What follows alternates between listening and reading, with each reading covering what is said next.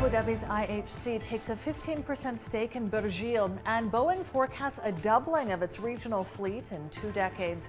You're watching The Daily Brief with Forbes. I'm Ramia Faraj. Abu Dhabi's international holding company bought a 15% stake in healthcare services provider Burjeel Holdings as it continues to bolster and diversify its portfolio in the healthcare sector locally and regionally. IHC says the deal is one of the biggest of the GCC's healthcare sector in recent years, although no numbers have been shared. Burjeel Holdings operates 16 hospitals, 23 medical centers, and 15 pharmacies in the UAE and Oman. It's planning a potential IPO on the Abu Dhabi bourse this year. Boeing forecasts its Middle East passenger traffic and commercial fleet will more than double by 2041. It expects to see demand for 2,980 airplanes valued at $765 billion over the next 20 years. More than 2/3 of these deliveries will enable growth, while 1/3 will replace older aircraft with more fuel-efficient models. It says wide-body aircraft account for 43% of regional demand, the highest proportion of any region. Boeing anticipates aftermarket commercial services like maintenance and repair to be worth $275 billion. EFG Hermes has kicked off its 16th annual one-on-one conference in Dubai.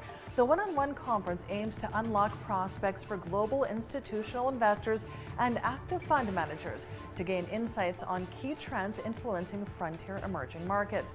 They're exploring investment opportunities through one-on-one meetings with C-suite executives representing prominent equities across 4 continents.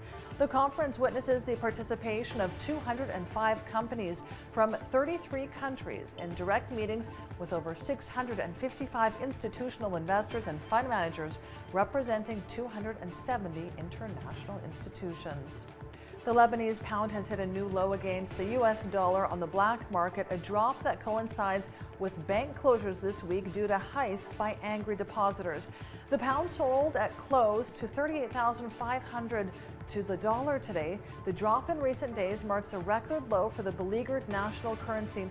For decades, the Lebanese pound was pegged at 1,500 to the dollar, meaning it's lost around 95% of its value since 2019. Bitcoin extended its losses today, losing more than $1,000 from yesterday's high under the cloud of more interest rate hikes. The crypto was trading around 5% lower in the $18,400 range today. The world's biggest virtual currency has lost 61% in value compared to a year ago when it was trading above $48,000. Other major cryptos also saw significant losses. The U.S. Federal Reserve will meet tomorrow and is expected to raise the interest rate by 75 basis points once again.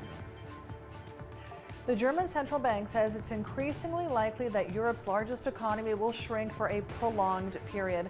In its monthly report, it said the signs of a recession for the German economy are multiplying, and it warned of a broad-based and prolonged decline in economic output. The likely slump is blamed on supply-side constraints, namely reduced gas deliveries.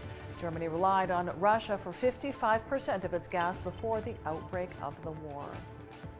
Let's take a look now at today's Forbes Real-Time Billionaires ranking. It tracks the daily ups and downs of the world's richest people. Our biggest winner today is Adani Industries' Gautam Adani. He's neck and neck with Bernard Arnault to take the top spot as the world's second wealthiest person. He's up $1.4 billion today with net wealth of $153.5 billion. As for Bernard Arnault, he's down $837 million today, but still with enough net wealth to stave off Adani at $154.4 billion. Check out our website and our social media for all of the latest billionaires news. The world bade farewell to Queen Elizabeth II at a state funeral attended by leaders from around the globe. Huge crowds gathered in near silence to see the Queen's flag-draped coffin on a ceremonial journey through the packed streets of London, topped with the imperial state crown, her orb and scepter. Many people camped out for days to pay their final respects and to share a moment of history. The event was watched by billions around the world as the UK laid its longest reigning monarch to rest. I'm Ramia Faraj. This is The Daily Brief. Thanks for watching. See you tomorrow.